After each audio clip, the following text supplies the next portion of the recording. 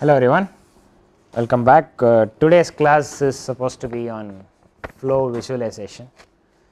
Till last class we were dealing with how to measure pressure or Mach number in the flow. Of course, I did not tell you about temperature measurement. Temperature measurement is always using some thermocouple or some such device which will always be giving you only stagnation temperature and never a static temperature, unless you are having a thermocouple flying along with the flow and measuring it for you, which is not easy for us. So, it is always going to give you only stagnation temperatures typically for us. Okay. So, I did not deal so much with it, that becomes an experimentation course separately. I do not want to deal with that in detail here. So, the next thing we will go into is flow visualization. I have already shown you, I believe, shocks around bodies once. We will go look at it again, but now we will understand how we are able to see it, and then we will go look at it again. Okay.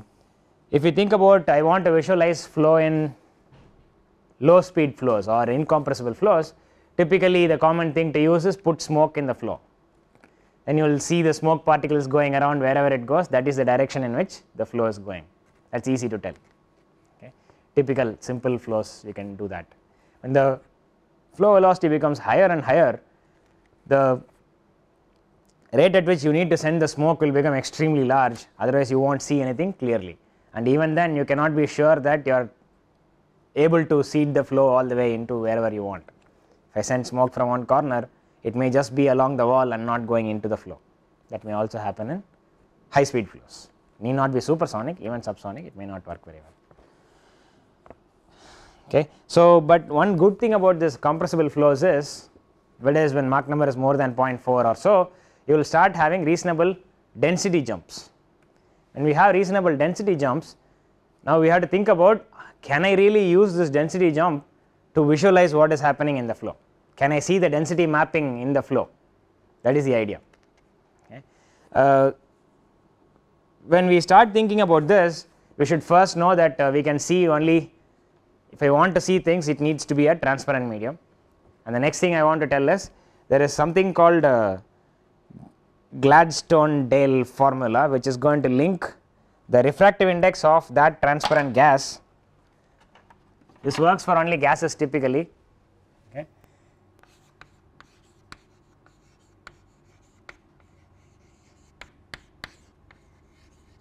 Gladstone-Dale formula, which is linking the N refractive index of that gas to the density of the gas, where K is the Gladstone-Dale constant, just this Gladstone-Dale constant.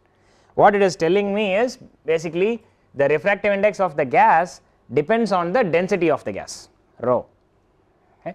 So, if this is the case, I am looking at this formula and I am going to tell that refractive index is directly proportional to density, linearly proportional, directly proportional to density. If density increases, refractive index increases. Now, how can I use this property to visualize what is happening in the flow?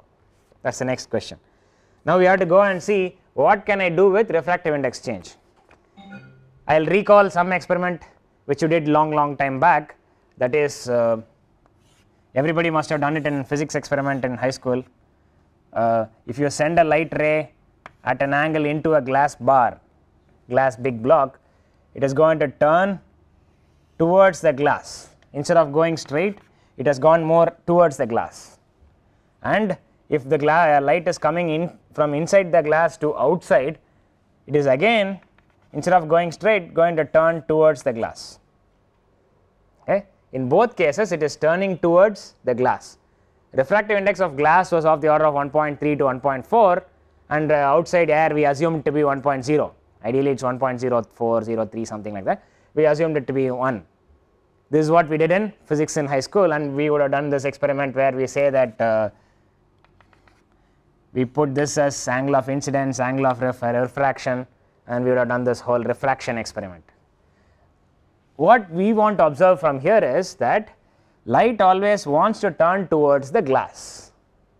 The reason being, light wants to turn towards the higher refractive index medium. Okay. That is the main sentence I want to make. Light wants to turn towards the higher refractive index medium. Each ray of light, if I send another ray of light here, let us say I will send it at some other angle also, I will send it at a very steep angle, even if I send it at a very steep angle, it is going to turn some angle and then it is going to go straight into it, and then it is going to turn out almost the same, in fact exactly the same angle as the incoming angle. This is a refraction we would have studied. Typically you will see this in aquariums. If you have big aquarium and you are seeing through the water at an angle, you will suddenly see the fishes somewhere else, and if you move sideways you will start having some headache in your eye, primarily because you are causing some trouble to your vision. It is brain is trying to predict some movement of the fish, but it is doing something else. So your eye is straining to do something extra. Okay, that's why you will feel that eye gets strained when you are looking through an aquarium at a crazy angle.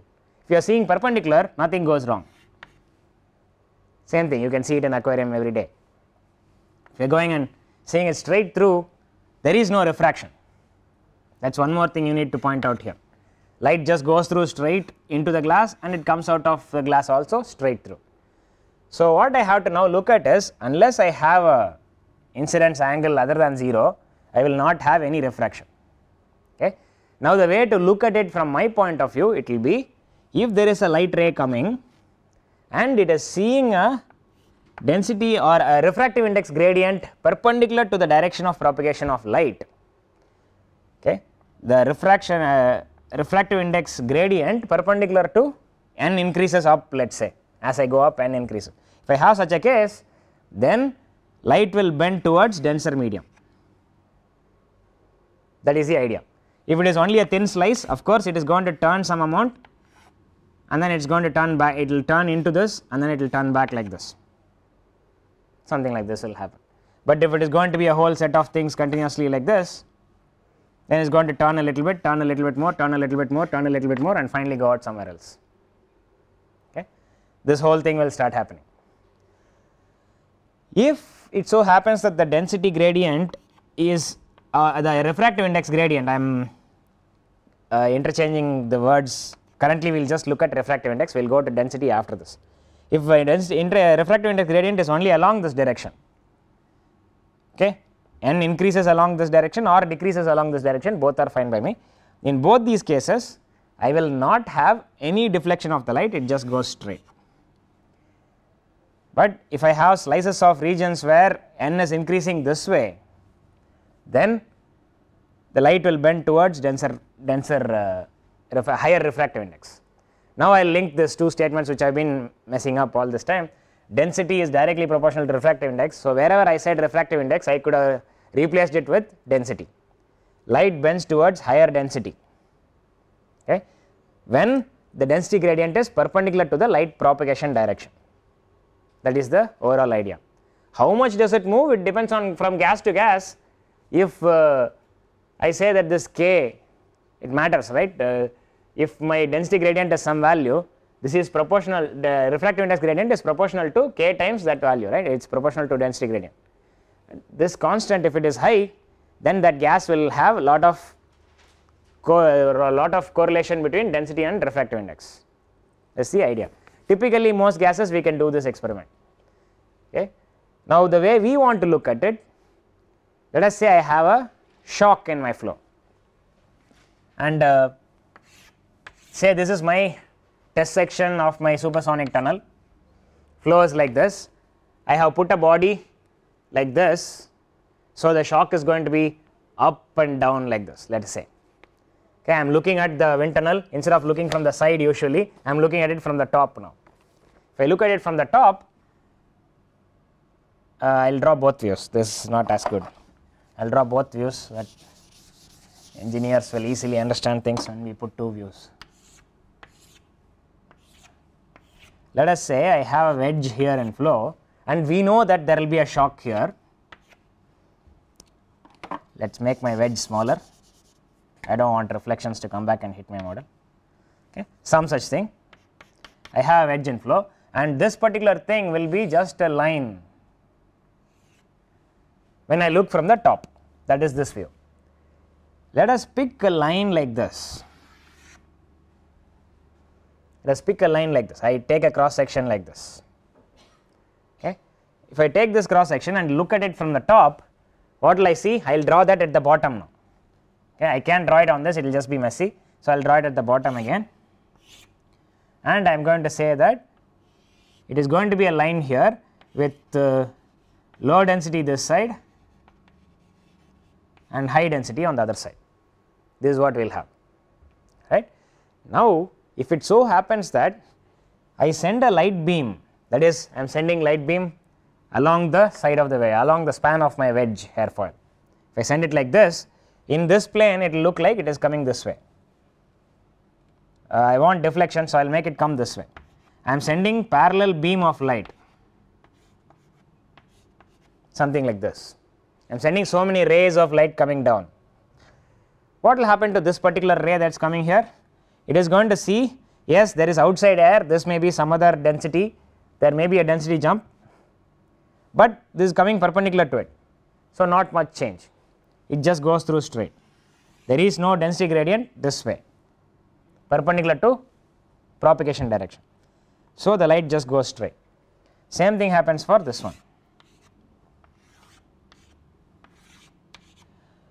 But for this small region in near the shock, that particular light ray that is coming in is seeing that there is denser medium this side, right. This is low density, this is high density, and this is my shock. I will make my shock this fuzzy line. This is my shock. What will happen? This light comes here and then it turns in, because it likes to turn into denser medium. So, it turns in. After it turned in, it is not seeing any other change, it is all constant density. So, it will just go straight, no more change, and then it is going to come out somewhere else. So, what am I effectively seeing if I put a screen somewhere here? I am going to see initially, if there is no shock and all the densities are uniform, that is I do not have a flow situation, then I will just see that the light that is coming parallel will just keep going straight and it will fall on a screen, all intensities equal. Let us say I sent in all intensities equal, I will get all intensities equal at the end. Okay. Now, if I have my flow and I have a shock at that location for that particular height, then this particular beam alone, instead of going and illuminating this point, it is now gone somewhere else, which means this region will become dark, but some other region will become bright. Okay. So, what is essentially happening is, if I plot intensity versus distance for before and after, if I say before was like this, straight line, all intensity equal everywhere, I got a very good light beam where it is all uniform light everywhere. Now, because there is a shock at this location, I am going to have a condition where it will be low and high somewhere else. Okay. Remember that the net integral of light intensity should be the same, because it is the same amount of light that is coming, it is just rearranged, light is just rearranged inside here, okay, and you will get something like this. Okay. Now, what does this mean when I have intensity low, intensity high? When I look from this side, this is my side view, I am again going back to side view. What did we talk about? We said light is coming from behind the board to this way towards us, and I am saying at that location there is light coming very close to the shock deflecting to downstream direction. That is what has happened. So, instead of coming here, it has now gone somewhere else. Say I put a screen somewhere this far, then I am going to see that the light is deflected so much. So, this region will be dark and the next region will be bright. Similarly, every location here is going to do that. So, what I will eventually see will be, initially when I look at it without any flow, I will just see a shadow of this wedge, this triangle alone will be a shadow. Now, I am seeing new things, I am seeing some other region, I will draw this picture again here. Initially, I will just be seeing this shadow, but because of shock being along this line, I will draw a thin line. If this is a shock, I am going to have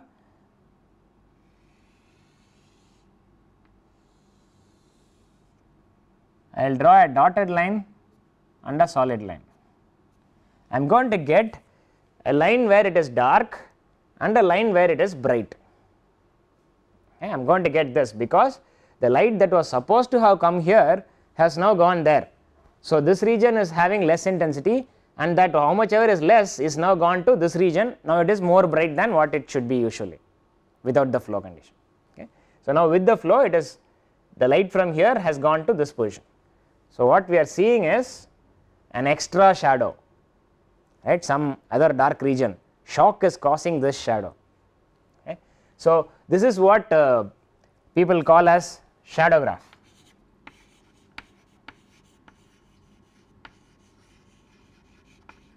If I take a picture of this, that is my, it is like photograph, shadow graph. Okay. I am going to have photo of the shock sitting in here. What if I have an expansion? Do I have an expansion here? Yes, at this point I will draw a better model than this. Say I will take a different model. I have this model, I do not want to talk about what is happening behind. So, I have expansion here and this is my shock. If there is a shock, that is going to give me similar to whatever has happened here, dark line followed by bright line. Now, if I think about this particular location, this is not a sudden jump, it is a slow change in density. So, the density gradient is not strong. So, the deflection of light will not be very strong, it will be weak, but there will still be deflection. Okay. So, if I look at this particular location, what will the light do if it is coming from inside the board towards here? It will turn towards the denser medium. Where is the denser medium? This is denser because it is expanding this way, density decreases as I go this way. So, light will turn upstream. Okay. Because of that, you will start seeing this region very bright and it becomes darker and darker.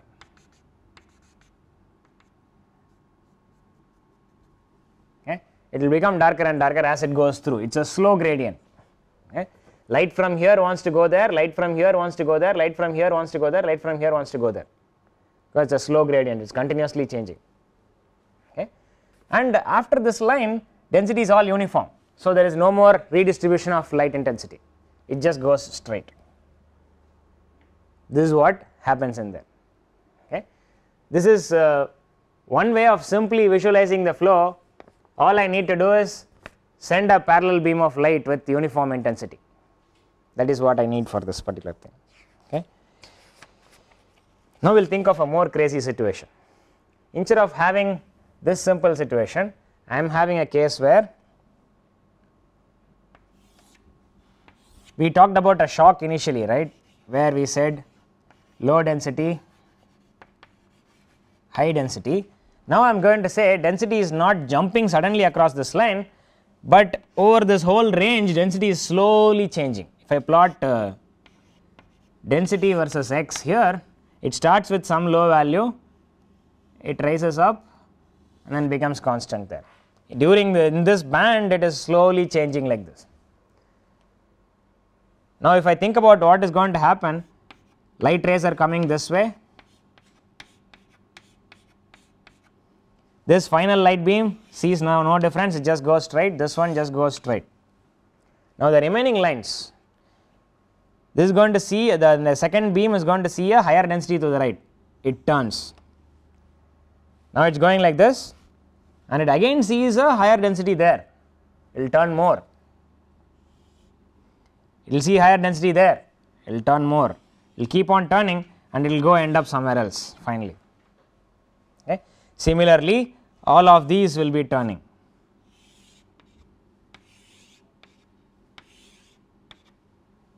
But after this line, it is going to be just straight line, because we said after this it is uniform density, right.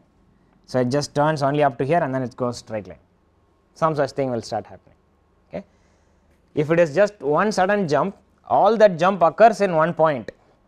If it is a uniform jump, it is going to change slowly out like this. Okay. This as opposed to a shock, if I draw that picture below it and this is my shock, only this line is now going to be, when it comes and hits it, it is going to turn like this. This is a sudden turn, while the other beams are just going to go straight. In this case, it is a slow uniform turn, slow turn all the way around. Okay. That will also happen.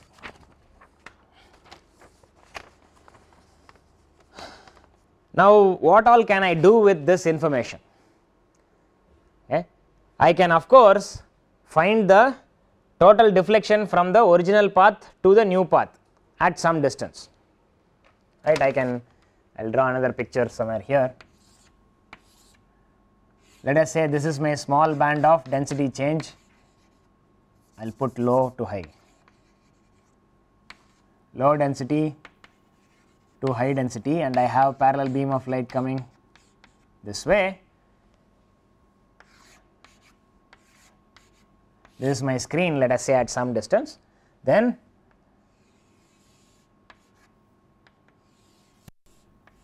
I can think about, instead of going straight, it went by this much distance, right. I can think about the net displacement of these lines, okay. That is one quantity I can try measuring, and that will tell me inference of what is the density change inside. That is one thing I can do. Or I can now think about what is the final angle at which it is coming out, what is the final deflection.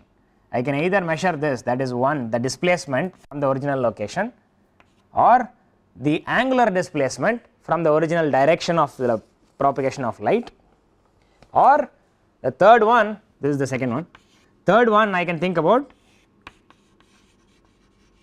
phase change of the light beam, of the light wave. Okay. Why do I say there is phase change? When waves travel through different refractive index medium, what will happen is it will oscillate with the same frequency, but it will travel with different phase. So when it comes out, if I think about a case where it did not go through the higher medium versus the other case it went through the higher medium, these two waves will not have the same phase difference at the end. It will not be zero phase difference, there will be a non-zero phase difference at the end. Okay. And that can also be used to infer that there is a density jump. Ideally what we are inferring is only refractive index jump, and which can be taken as density jump because of Gladstone-Dale formula which we started with today. Okay. How will I use this from mathematical point of view? I am going to say, I will start with, this is my y direction, this is my x direction, and I am sending light along my x axis, and I am going to say there is a gradient this way, dou rho by dou y, which is related to 1 by k dou rho by dou n by dou y. This is coming from Gladstone-Dale formula, of course. Okay. Now actually what I want is dou n by dou y from the deflection. From there I can go back and find out there is a dou rho by dou y, okay, whichever way you look at it. If I say the density gradient is uniform along this direction, that is it is a constant dou rho by dou y, I am assuming. If I say it is just a constant dou rho by dou y, density is increasing linearly, if I assume that, then we can write things like, I have a beam A and a beam B coming in, I can write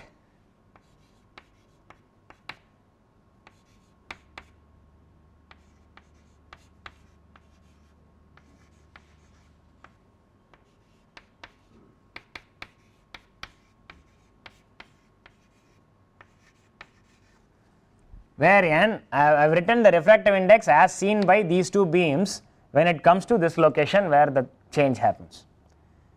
I am saying at this middle point my refractive index is n, and I am saying small dy that side versus this side, this will be the change I will see, right. It is just a calculus, simple calculus. Okay. Now we know the relation between speed of light and refractive index, that is n is equal to c speed of light in vacuum divided by speed of light in the current medium for which we gave this refractive index. So if n is large, c is small, okay. That is if n is large, it is a thicker medium, denser medium, high refractive index, light travels slowly through it, okay. That is what we need to think about. So speed of waves Okay. If I think about V of A, then it is going to be equal to V times n by n plus dou n by dou y dy. How do I get this? I use this relation along with this relation. Yeah, this and this together, I will get to this point where V is some general speed, okay, at that middle point. Of course, I can link it to C naught also if I need, I do not want to do that. And similarly, Vb, the wave speed, the electromagnetic wave speed at the beam location B, it will be n divided by n minus dou n by dou y dy. It will be this. Okay. Now, because these two velocities are different, what will happen eventually? I am supposed to be looking at wave fronts. Okay. That is the real idea. Why the wave turns, why the light beam turns is because the wave fronts are different. Okay. If I tell that speed of this one, which is higher here, Va or Vb, assuming dou n by dou y is positive, this is higher. Why? This number is smaller. Okay. So, this is going to be higher speed than that. So, what will happen is, if I think about one wave, that is I waited for one wave frequency time, okay, that is going to take, it would have travelled this far. The other one, oh, I cannot talk about frequency here, I have to talk about time, I do not want to put a wave there. I will just say from here to here it has travelled in some delta t, Vb times delta t, some small delta t I am picking. The same time this one would have travelled only lesser, Va times delta t. But at the beginning at x equal to 0, both were having the same wave front, they were both say the peak of the electromagnetic wave or something. I am tracking only the peak, that positive peak, let us say, I am tracking only that. Now the positive peak has gone here and here. If I think about that, that becomes my wave front. Now my wave front has turned like this, and now physicists will come and say electromagnetic waves propagate in such a way that the wave front propagates perpendicular to itself. The wave front will now travel this way. So later the wave front will become this, then it will become this, then it will become this, if there is no more change. If there is more change, then the next delta t later, it would have gone only this much, this would have gone even more, then the wave front would have tilted more. That is the case for our current experiment. So it will not be going parallel to itself, but it will turn more. What happens is, the wave front will start turning more and more.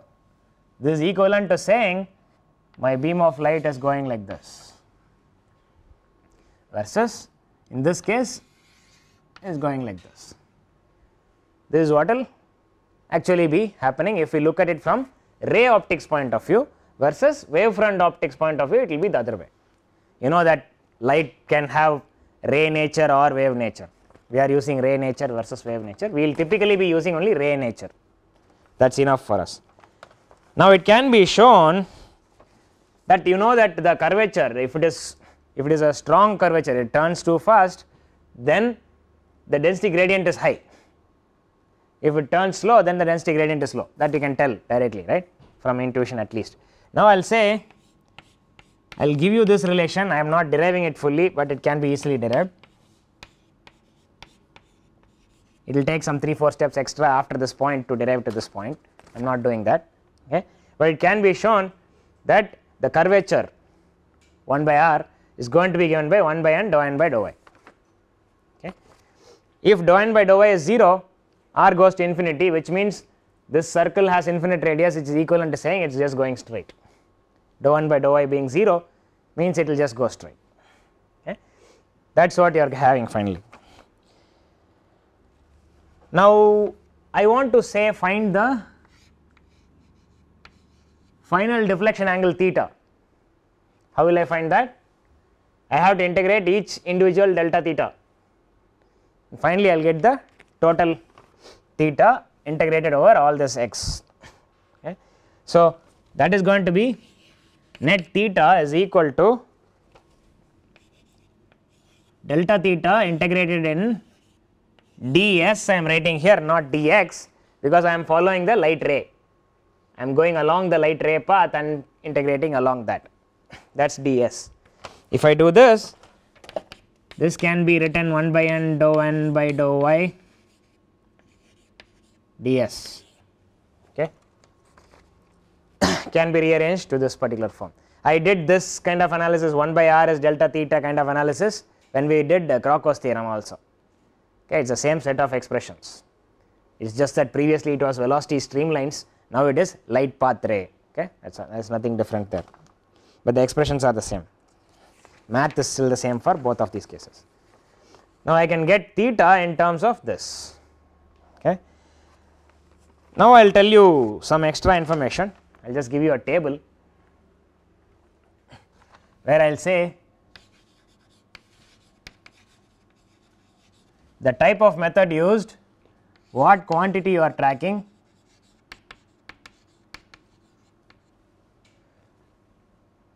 sensitive to what,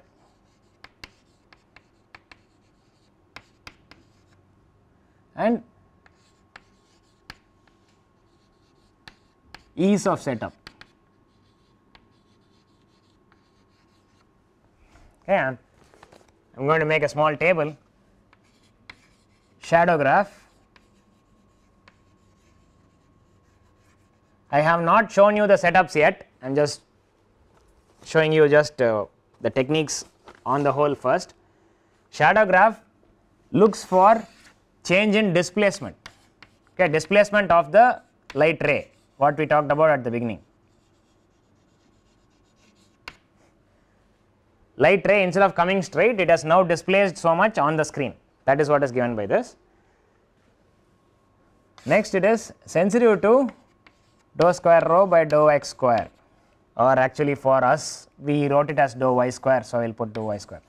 What it really means is it is sensitive to second derivative of density perpendicular to the light propagation direction, that is what matters here.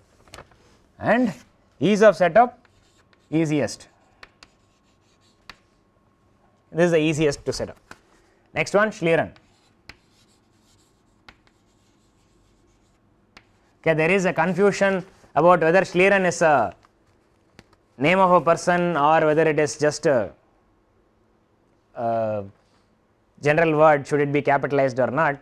I saw a recent paper which said that it is not very recent, I think I just found it recently, where I found that Schlieren is supposed to be somebody's name, okay, and it should be capitalized, it said, that particular paper.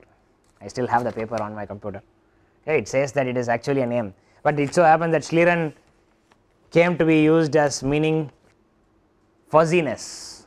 If you, the way they found it is when they were making glass, the way they make glasses, they will make molten glass liquid flow on some colder surface and let it settle, they will cool it.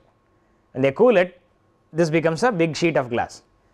If there were waves in the glass while it is settling, the glass liquid while it is settling, it will settle as if with different thicknesses. Now because each region has different thicknesses, it is like you are having a glass slab with the varying thickness, it is forming something like a lens. Because of that, if you look at parallel beam of light coming from somewhere, the lens effect will focus the light to some point, so I will see something different on the other side. Okay. And this particular phenomenon was labeled as Schlieren effect. It is something to do with German, I do not understand the full meaning of Schlieren really, but they told that, that particular paper told that this is somebody's name also. This looks for angular displacement, angular deflection, displacement, same thing, angular deflection of the light ray. Instead of the light ray coming straight away from the board, it is now going at an angle from that original direction. That is what this tracks, and it is sensitive to first derivative of density perpendicular to light propagation direction, and this is just moderately difficult. First one is very easy, second one is moderate, that means the third one is tough.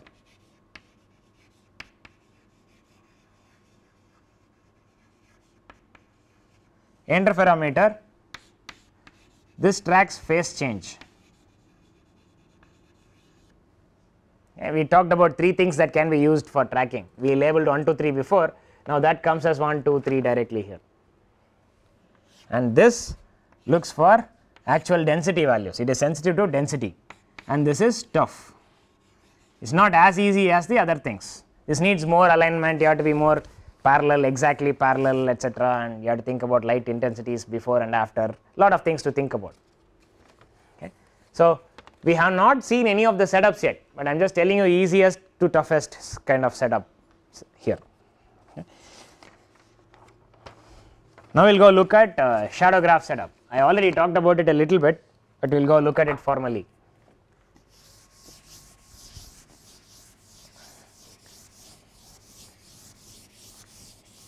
We already have the setup here in this picture itself. So, I will start here, but I will anyway go and draw the picture. If I think about only this portion, there is some flow with the low density becoming high density, and I have parallel beam of light coming this way, a whole set of rays of light coming this way. They are all equal intensity, I assumed. And then when it comes this side, I put a screen at this point. What am I seeing? I am seeing this light ray come straight. This point lost its original light. Before the flow started, there was light falling here, now it is not there, but some other point got extra light. That is the idea. So, how will I form this setup? I will have some bulb typically, put a lens, focus it to a point, put a pinhole so that it becomes clean light source, it becomes almost a point source, then it will be better for using parallel beam setups. From here, this is a pinhole, typically pinhole is represented like this, okay, and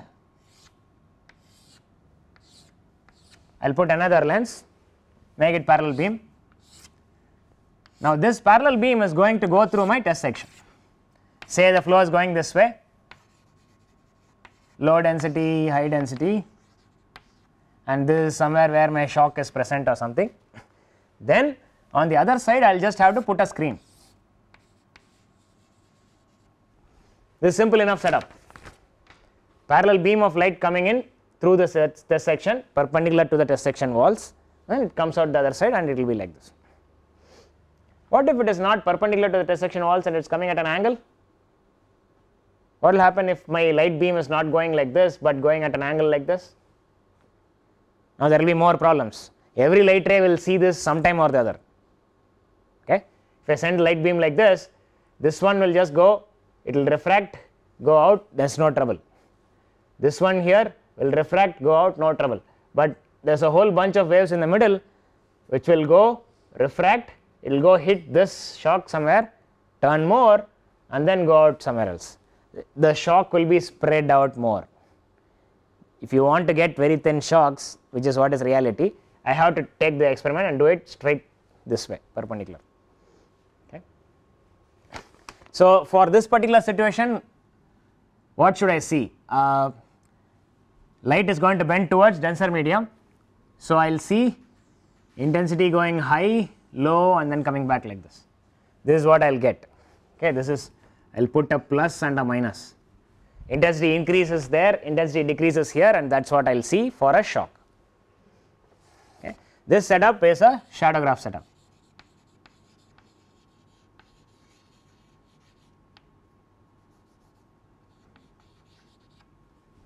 Shadow graph setup. Next, we will look at a Schlieren setup.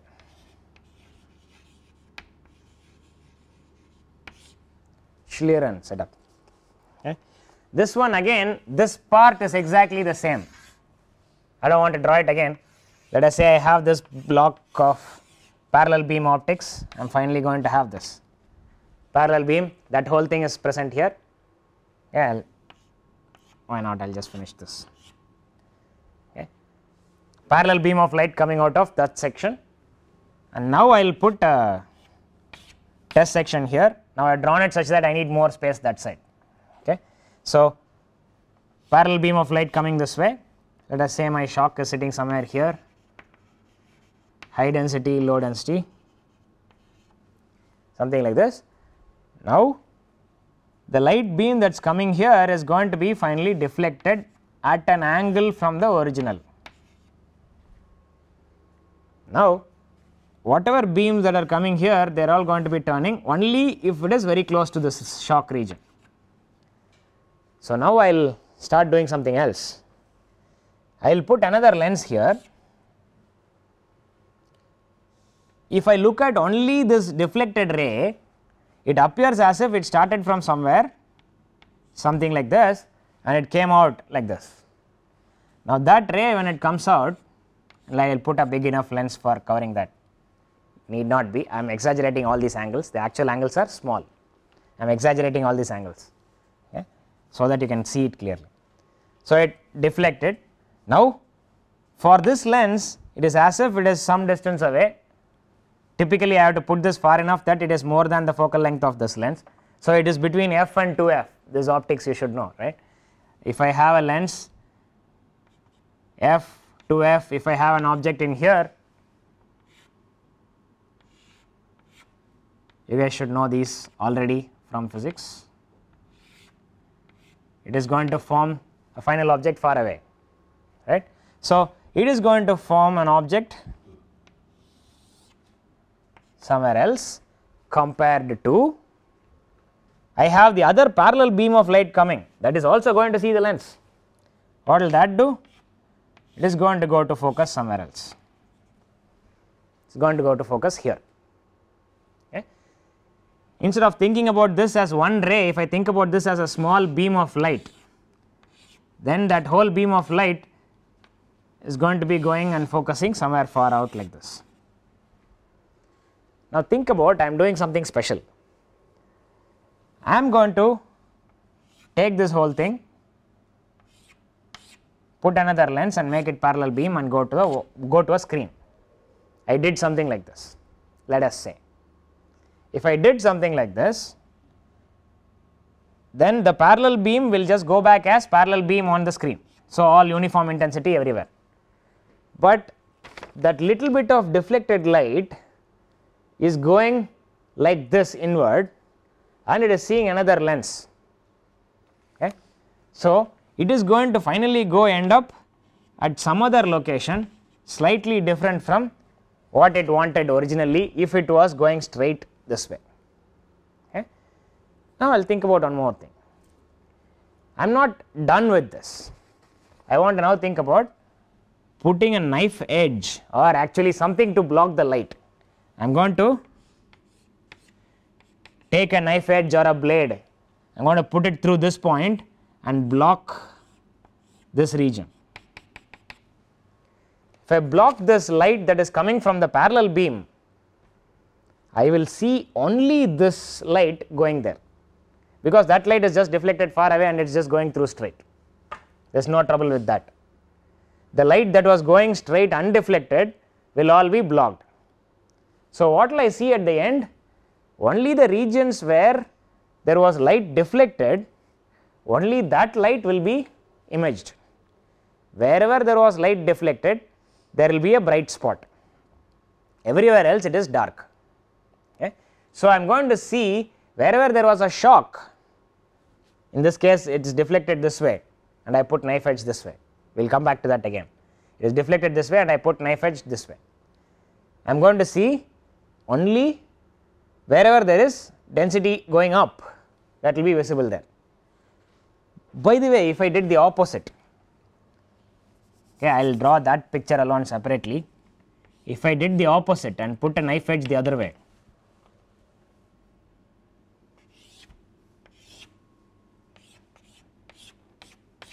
and I have a setup like this, what would have happened? From this lens, that deflected beam is not going to go through, deflected beam alone is blocked and the other light is shown. Now, what will happen? Wherever there was a deflection, that alone will be dark, everywhere else it will be regular original intensity. There will be a small drop in intensity because that light is also dropped, which is again going to be at the same location because I am expanding, contracting, expanding parallel to the original. Okay. So, if I do this kind of knife edge arrangement, then I am blocking whatever is deflected. If I do this kind of knife arrangement, I am allowing whatever is deflected. Okay. That is the good thing about this kind of setup. I can either see the shock as bright or see the shock as dark. I can choose to do whatever I want in this setup. Okay. This is your Schlieren setup arrangement. Okay. So, if we want to think about how to increase my sensitivity, I have to have this focal length very long. If I keep my focal length long, what happens is, even if there is a very small deflection, there will be a huge change in this. Okay. This will be deflected more. The beam that is having any deflection will be going far away from this. When that is happening, then now I can put the knife edge at the same location. If I change the focal length, then it would have gone so far out, and I will see more intensity of light coming out. That is about sensitivity of my Schlieren setup. Schlieren setup, typically people use long focal length. We have Schlieren setups which are like having mirrors instead of lenses. We have not drawn that picture yet. This particular lens, if we think about focal lengths, I have used one which was 6.5 feet long. That is the kind of lengths people will think about.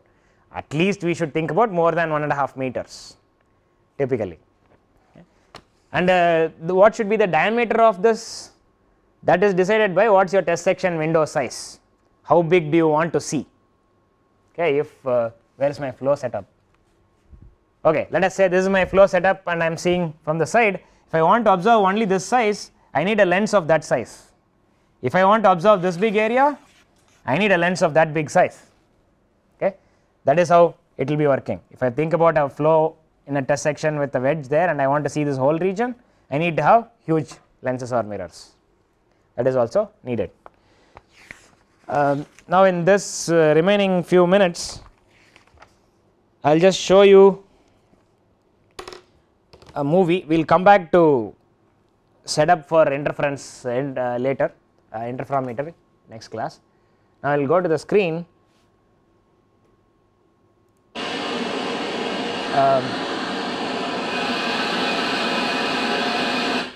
Okay, what we are seeing here is, first I will show you and then we can see.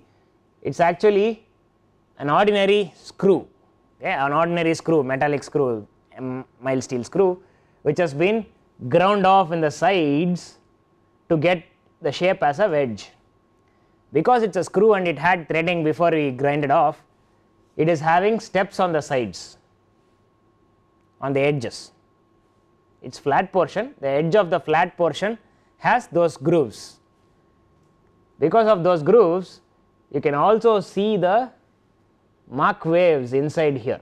In this region, you will see tiny waves which are creating small disturbances.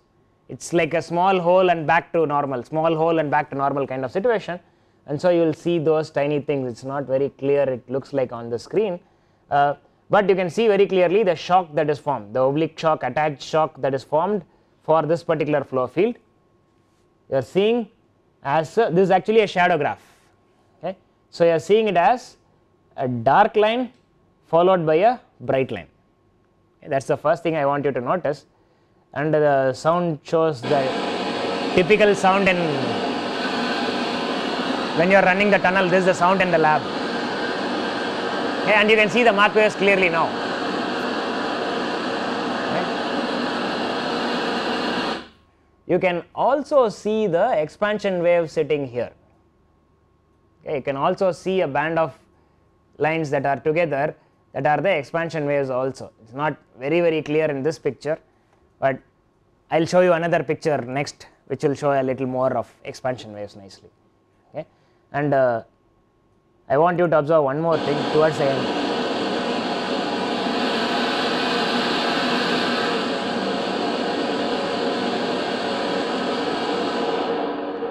Oops. Will show it for the remaining people also. I don't know why I did not see it very clearly. Okay. Watch this region. if you, I'm wanting you to look for something which is the starting shock of the starting of the tunnel. You know that shock will have to go through this full region. You will see some fuzzy thing moving like a ghost. Suddenly it goes, and as it goes past, this shock develops across here.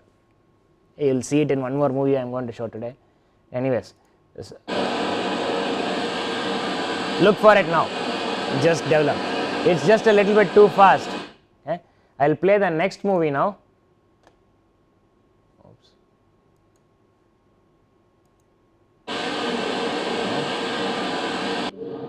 This is flow over a sphere. And here you can see the shock moving and forming the bow shock here. You will see somewhere here the shock moving and forming it. Oops. See here. Now. And it's formed now. And now you can see again dark, bright for the full bow shock. You can also see the expansion fan starting from the point where it becomes sonic line. After that you can see the expansion fan out like this and in here for the flow stop. Okay, you can see the expansion going this way, and the same thing is happening in here. Okay, if you notice, the shock is stopping somewhere here. This is because they are decreasing the pressure P0 in the settling chamber, and because of that you are having the shock, the starting shock now coming backwards. As it is coming backwards, it is erasing the flow and going back this way, if you notice. It is just going back. This flow the other way. Here you could have seen the shock moving slowly. Here you can also see the expansion fan and also the Mach waves. Okay, you are seeing thin lines coming in from these sides. The way we got the thin lines here and here, etc., are by putting thin grooves on the nozzle. Okay, so we used that to form these thin lines. Okay, we'll look at more next class. See if